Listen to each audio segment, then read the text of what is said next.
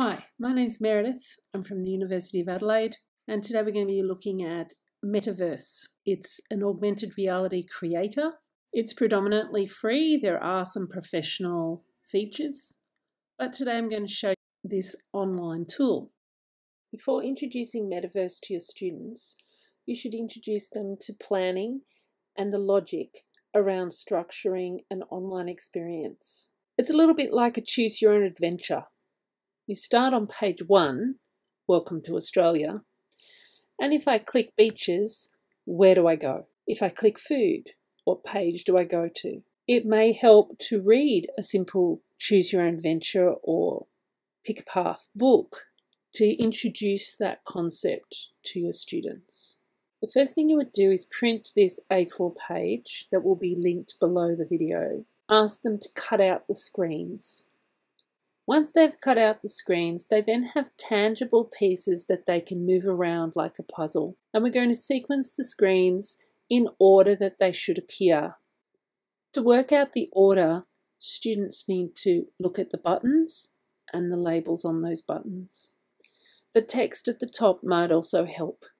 So ask the students, which of these pictures do you think comes first? When they have Welcome to Australia first, we'll look at beaches.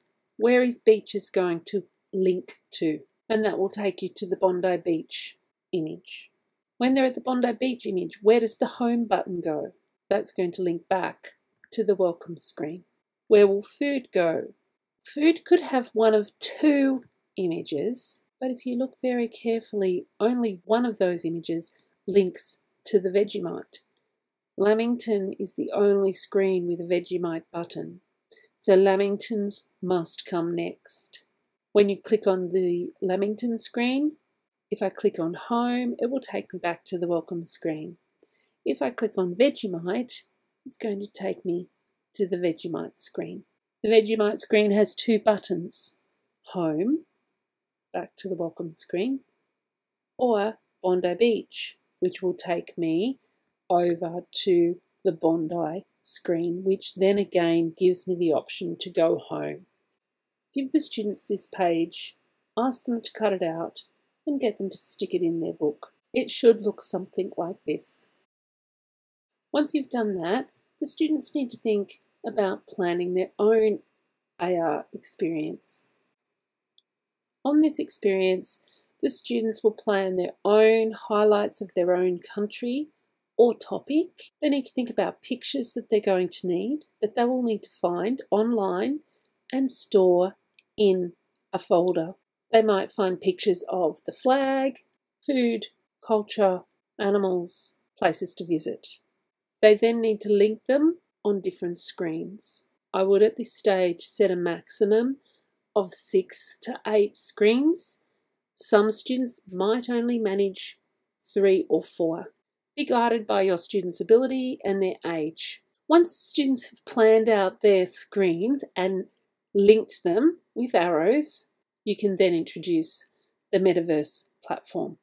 To introduce the Metaverse platform, you need to ensure you're on the Metaverse homepage. The URL is studio.gometa.io. You also need to have the app downloaded on your phone or iPad if you wish to experience this on a tablet. You can do that using the links here. Make sure you investigate the Metaverse tutorials. There's lots of information and lots of how-tos to use all the additional features that aren't explained in this video. This is a free platform, however there is a professional version which allows you to do more with collections. So the first thing I'm going to do is click on Create Experience. It starts with one scene. I give my experience a name. When I click on my first scene, you can see over on the right hand side I get a whole lot of different options. These options change depending what I've actually clicked on. So I'm going to reproduce the 4 screens that were in my unplugged experience. So the first thing I said was Welcome to Australia. I added an image by clicking on the circle and I searched for Australia. Choose any one of those. I chose the rotating button. We also need to have 3 buttons click on the translucent rectangle, and once that button is selected, it has text on the right. I had another button for food, and I had another button for the end of the experience. I'm now going to add my Bondi Beach experience. I click on Add New. I'm going to choose Character Scene. We are only using the character scene this time. If you'd like to know more about the other scenes or the blocks, you'll need to watch the inbuilt tutorials on the first page. It duplicates the previous window, so I don't want that button anymore, so I'm going to click on the bin.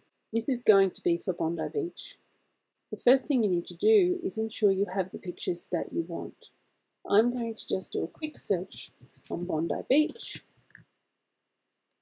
I'm going to Images.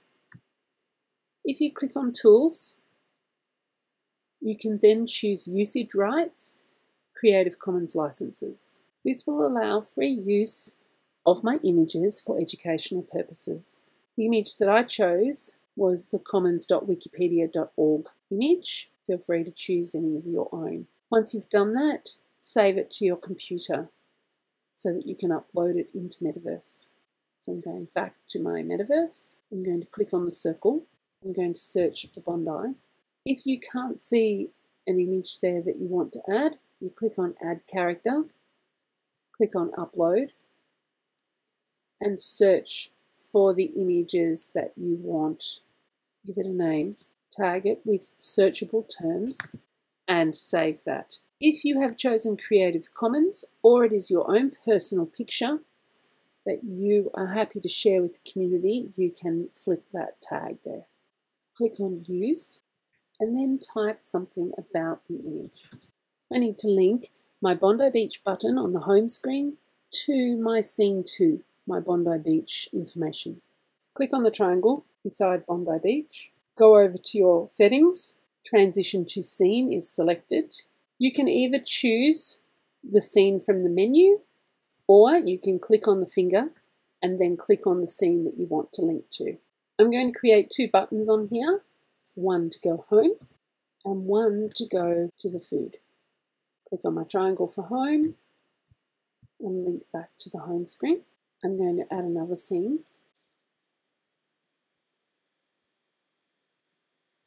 Move it down underneath so I can group my like images together. Delete Bondi. I'm going to add Lamingtons. Once again, this is an image I added before. You will need to click on Add Character and upload your own image. I'm going to add two buttons, one to take me home and one to Vegemite. I need to link my food button to my Lamington page, and I need to link my home button to my welcome screen. I'm going to add another scene.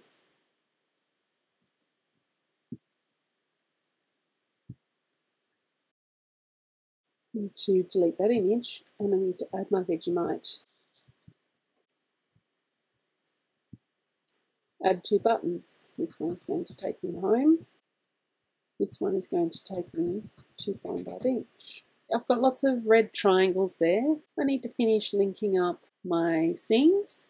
So Vegemite is going to go to Vegemite. Click on the red triangle, click on the finger, click on my scene. Home button will take me back to my welcome screen. Bondi Beach will take me to my Bondi Beach scene. The food button, I want to take me to the Lamington scene, and end. To use the end function, this will close the experience. So when I click on the end button, instead of transition to scene, I want to end the experience. So now you can see all of the screens are linked together. You need to ensure there are no red triangles and that all the scenes are linked to the correct location. You can test this. You'll need a mobile phone or a tablet to do that. You click on the test button, scan the QR code or share the URL, and then you can test. It's very important that you express to the students that they must test their experience. If it doesn't work, they need to come back and troubleshoot the links troubleshoot their buttons, make sure that they've correctly linked all the buttons to all the correct scenes. I would recommend that you make one yourself before you teach this to the students so that you know what you're doing, and keep it simple the first time. Just use one type of scene, just as I have here. Once you have finished, make sure you've got a name up in the top corner and click on Publish. Now when you click on Publish, you can put a description. Advanced allows you to specify who can see your experience. Unlisted is probably the ideal for school students. You need to express to students not to put images of themselves in these AR experiences, only use pictures that can be used for Creative Commons. Allowing cloning is a useful tool. What that means is someone else can take your experience and duplicate it to make their own. You might also modify the colour. You might choose blue and then click on Publish. I can now share this through my social media, or I can copy the link and publish the link. To get a picture of your QR code, you might take a screen capture or take a photo of it on your camera, and then you can print that QR code so that you can use it to trigger your experience. If you've got any questions, you can tweet me on iMaryNet, you can contact CSER Adelaide on Twitter, Facebook, or on our webpage.